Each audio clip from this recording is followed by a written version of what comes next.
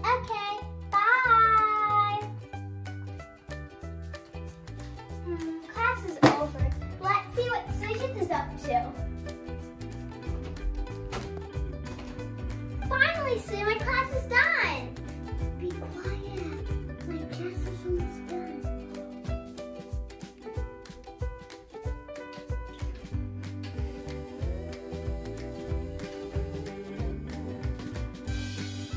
One hour later. Bye, teacher. Are you done? Are you done? Are you done? Yeah. Come on, come on. Hey, Xshot. What? Now it's time for something really cool. Are we doing video? Yeah. Today we're going to do balloon rocket. Whoa. Hi friends! Welcome back to Anna's Robot Kids with Xshot and Nikita. And before we get started, make sure to smash that like button and subscribe. And follow us on Facebook and Instagram. It would really make our day. Today we're going to show you how to make a balloon rocket. You probably have the things just laying around your home.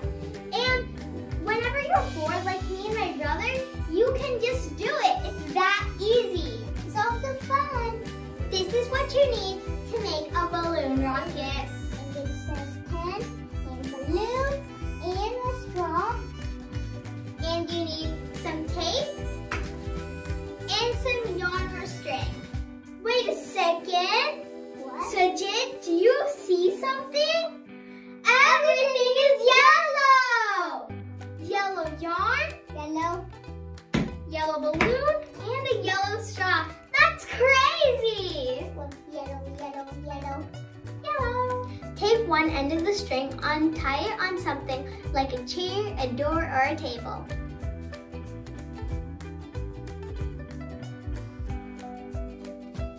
Take the straw and cut it in half.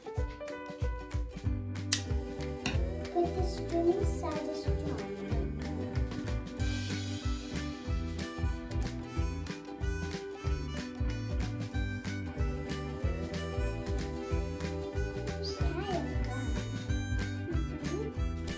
Take the end of a string and tie it on another object.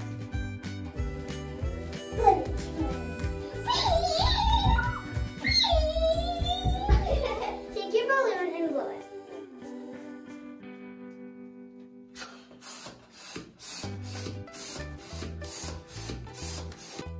Put your balloon under the straw, then tape it.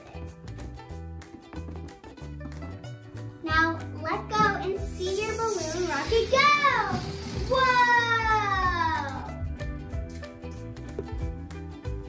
What's happening here? This is the example of Newton's third law of motion. Every action has an equal and opposite reaction. A balloon provides a simple example of how a rocket engine works.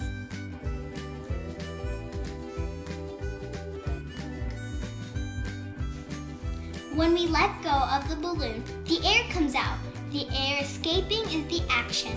The movement of the balloon going forward is the reaction. Thanks for watching. I hope you liked this video. Don't forget to like and